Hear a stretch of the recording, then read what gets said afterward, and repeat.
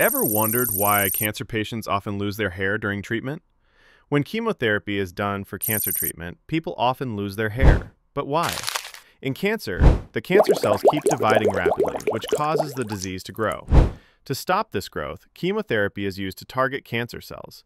In chemotherapy, drugs are given, usually through injections, that enter the bloodstream and circulate throughout the body. Wherever cancer cells are found, these drugs attack and destroy them. These drugs also damage the DNA of the cancer cells or disrupt the process of cell division so that the cancer cells stop multiplying.